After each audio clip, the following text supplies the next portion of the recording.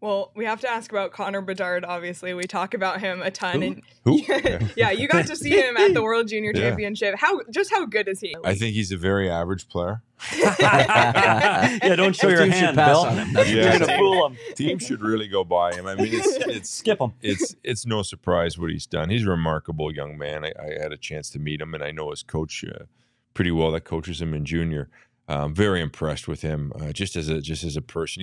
He's got that same type of drive that the Crosbys have of the world. You know, you don't worry about picking those guys because, you know, you got to remember also there's a pressure that goes with one, and not everybody can handle that pressure. We drafted a player one time, and, you know, every time he came around the net, he thought he had to make the first overall play. And it affected the way he played. This kid's had that pressure since he came out of the womb.